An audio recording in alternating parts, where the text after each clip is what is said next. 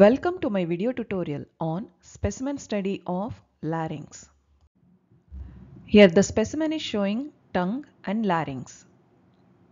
Larynx is continuation of laryngopharynx. It extends between C3 and C6 vertebrae in an adult. It continues below as trachea. It is made up of cartilages and muscles. Here is the anterior view of tongue, a pair of submandibular salivary glands. Here is the hyoid bone, and below are the cartilages of larynx. They are thyroid cartilage, cricoid cartilage, which are visible from the anterior aspect. From the posterior aspect, epiglottis, arytenoid, corniculate and cuneiform cartilages are visible. Thyroid, cricoid and most of the arytenoid cartilages are hyaline cartilages, whereas epiglottis, corniculate and cuneiform cartilages are elastic in nature. Few cartilages are arranged in pairs and few are unpaired. They are unpaired cartilages are epiglottis, thyroid and cricoid, which are present in the midline. Paired cartilages are arytenoid, corniculate and cuneiform, which are seen on the posterior aspect in pairs. Let's observe few details of laryngeal cartilages. Epiglottis. It's a leaf-shaped cartilage, elastic in nature, present in the midline, observed on the posterior aspect. It has two ends, lower and upper. Lower end is attached to thyroid cartilage, upper end is free. It has two surfaces, anterior and posterior.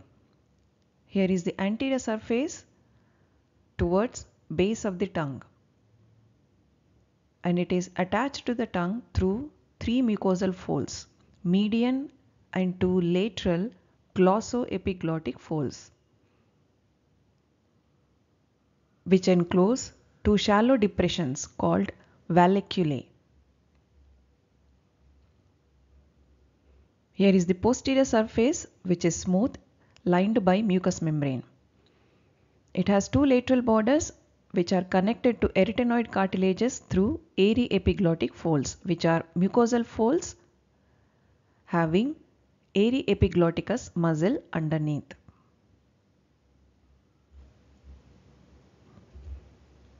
So the parts of epiglottis are two ends, upper and lower, two surfaces, anterior and posterior, and two lateral borders. Thyroid cartilage. It is the largest cartilage of larynx.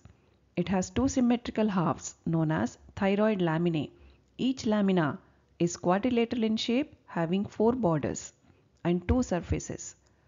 The borders are anterior, posterior, superior and inferior. Two anterior borders meet in the midline to form thyroid angle, which varies in males and females.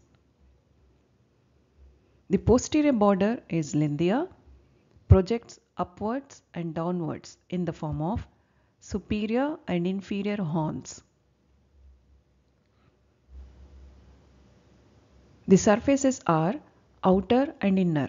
Outer surface shows an oblique ridge, whereas the inner surface is smooth and lined by mucous membrane.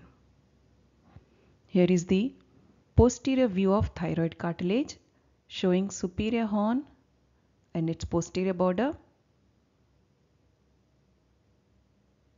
Here is the inner surface of thyroid lamina lined by mucous membrane.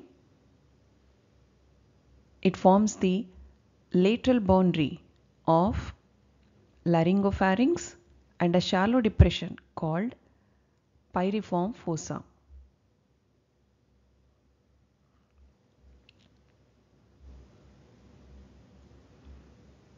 The entire posterior border receives the insertion of longitudinal muscles of pharynx.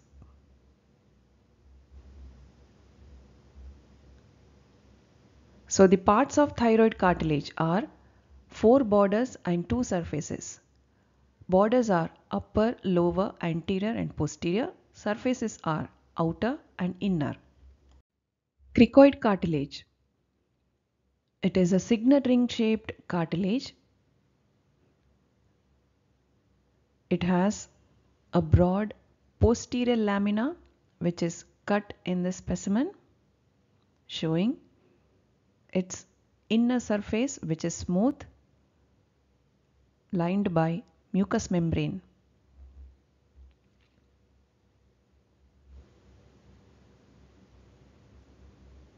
Posterior lamina continues anteriorly as a narrow anterior arch.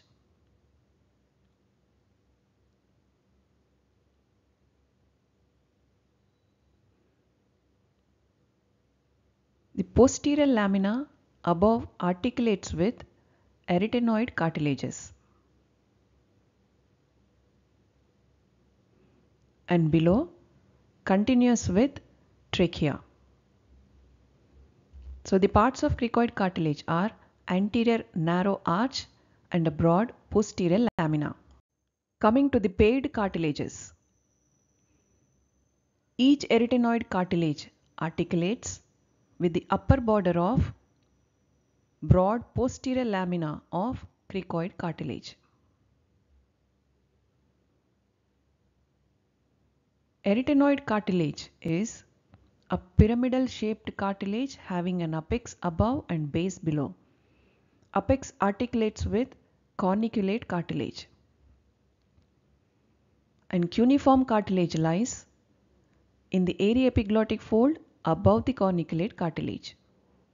The aryepiglottic folds or mucosal folds extend from arytenoid cartilage towards the lateral border of epiglottis.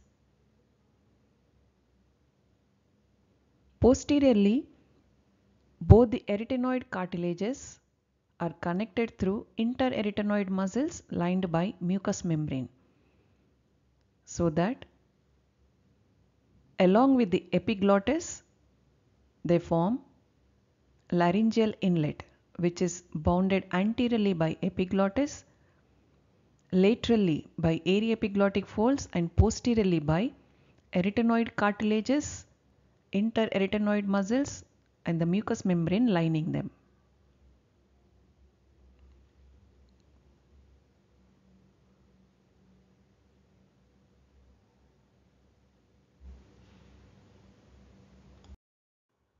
Here the specimen is showing anterior view of larynx. Here is the posterior view where the larynx is sectioned in the midline. Here is the laryngeal cavity. Here is the thyroid cartilage with its laminae.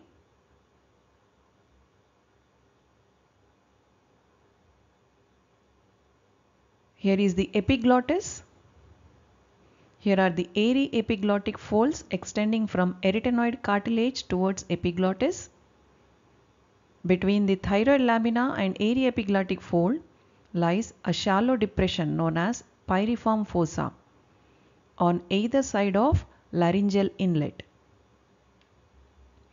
It is a part of laryngopharynx. It lies above the level of vocal folds. The pyriform fossa are bounded laterally by inner surface of thyroid lamina and medially by aryepiglottic fold. It is lined by mucous membrane underneath which runs internal laryngeal nerve.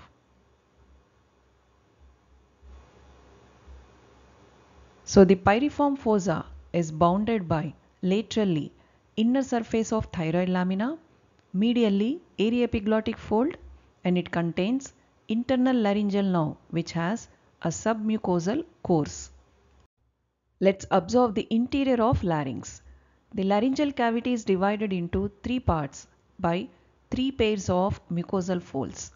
A pair of aryepiglottic folds separate the laryngeal cavity from laryngopharynx, and a pair of vocal folds or true vocal cords which extend from vocal process of arytenoid cartilage towards inner surface of thyroid angle. They are formed by vocalis muscle, vocal ligament lined by mucous membrane.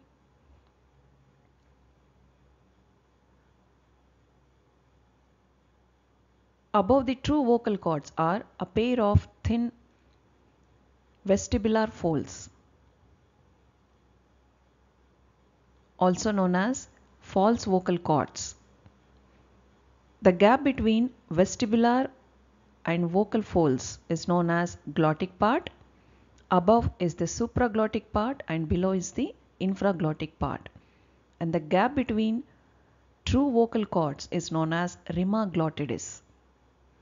So the laryngeal cavity is divided into three parts: supraglottic, glottic and infraglottic parts by three pairs of mucosal folds: aryepiglottic, vestibular and vocal folds. Thank you for watching this video.